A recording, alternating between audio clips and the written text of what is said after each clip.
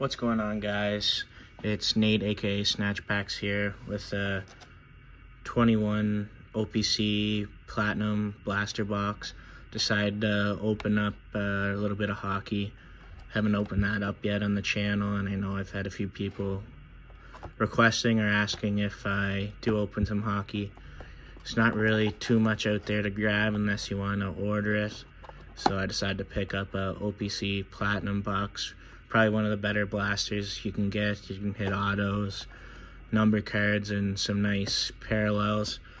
So this is 5 cards in 5 packs, 4 cards per pack, and we'll jump right into it here.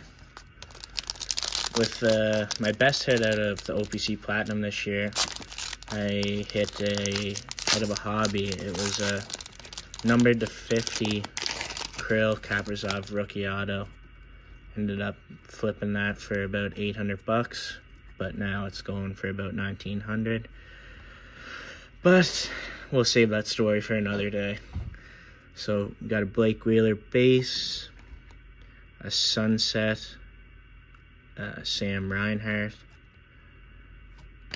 We got David Perron Red Prism 60 out of 199. Not the player you're looking for, but always nice to hit a nice number card. And a Mark Scheifele base card.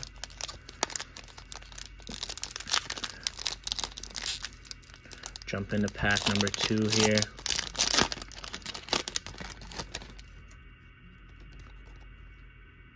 We got a Sergei Bobrovsky base. Looks to be a Morgan Riley rainbow. And then we hit a Philip Broberg neon yellow surge. So that is one of the blaster exclusives. It's a real nice card there. I'm a Flames fan, as you can see with the Joe McGinley auto patch over there. And we also got a marquee rookie, Connor McMichael. This Crosby card, I actually just picked that up this week. First Crosby auto I got, it's 21 out of 100. 0809 Trilogy, 3-star scripted swatches. Traded a Lafreniere photo variation Young Gun from the extended series for that. Pretty fair trade. Both people on each end were happy, so can't complain too much there. We got a Bo Horvat base. We got a retro rookie Connor Ingram, a Brock Nelson base, and a Shane Bowers base. Or no, it's a Shane Bowers marquee rookie. Wasn't even paying attention. We'll get into pack number 4 here. These are a quick little rip. 20 cards. But you have a good chance of hitting some nice stuff in here. Got a Jonathan Huberdeau base. A sweet selection, Timothy Liljegren. Selected 17th overall 4 times. Toronto Maple Leafs since 1964. Toronto Maple Leafs head.